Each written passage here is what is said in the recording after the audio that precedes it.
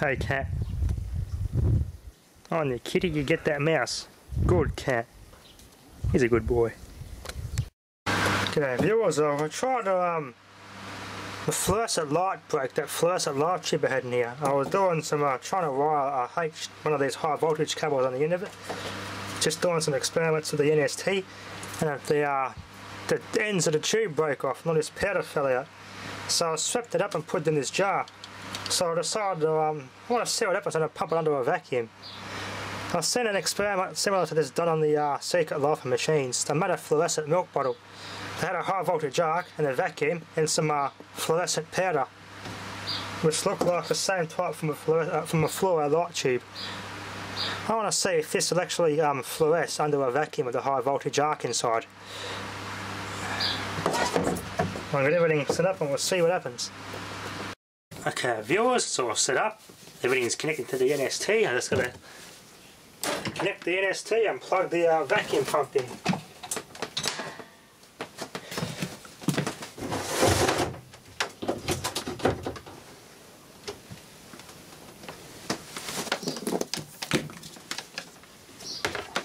Alright,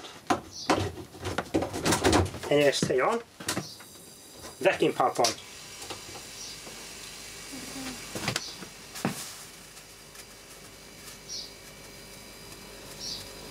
I'm using the 12 kV NST this time. Last time I did this off camera I used a little 10 kV NST. It doesn't seem to want to fluoresce much. I don't know what that light glow is over in the electrode. There's a real bright glow at the contact point. It just disappeared. Must be the fluorescent powder that actually directly arc. Must have to directly arc to that. Interesting.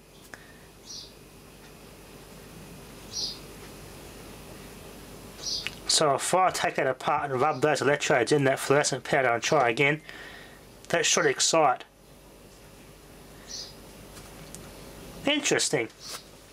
Alright, let's try again, but this time I'll take those electrodes in that white powder. Vacuum off.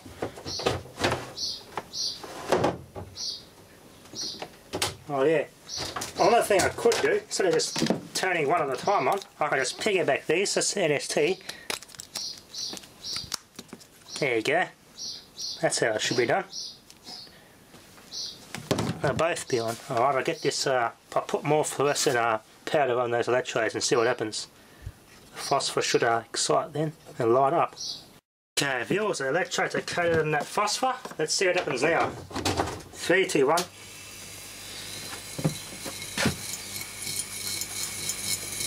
There we go, Jacob's let it in there. It's a bit lighter.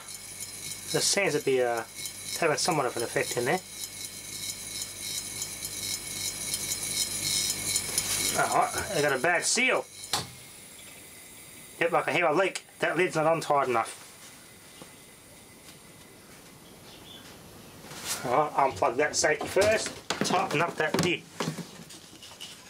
That was loose as all hell. Didn't realise I left it that loose. Now let's try again. Take 2. Yeah, because where the leak was, there was air pulling toward the leak where the air was getting in. Now that's working better. The arc points are nice and bright. Interesting. They will eventually burn off that phosphor. The camera's gone one away there. Yeah, you see the phosphor's burning off the electrodes. Not as bright now. Interesting.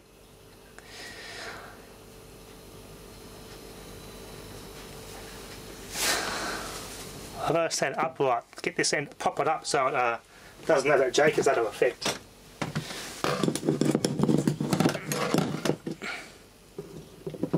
There you go. Bit risky, but I did it.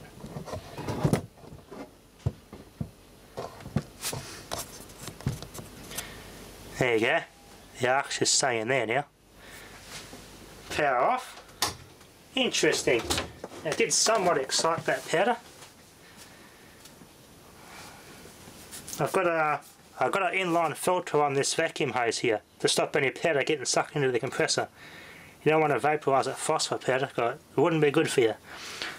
So I've taken a safety precaution there to put an inline filter in there for the sake of air health and the compressor too.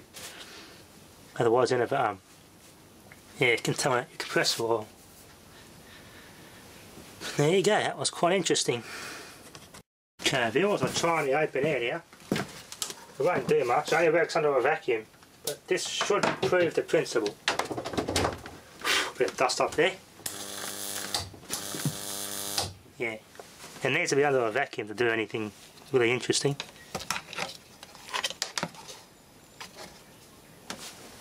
Alright, let's try it there. Get the camera back a bit.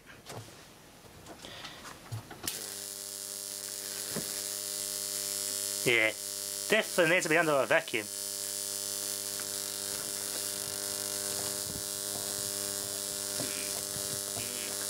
Nice arcs these transformers make there. Draw some nice arcs.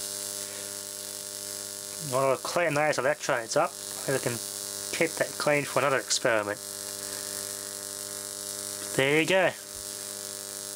That'll be enough for now, viewers. Thanks for watching.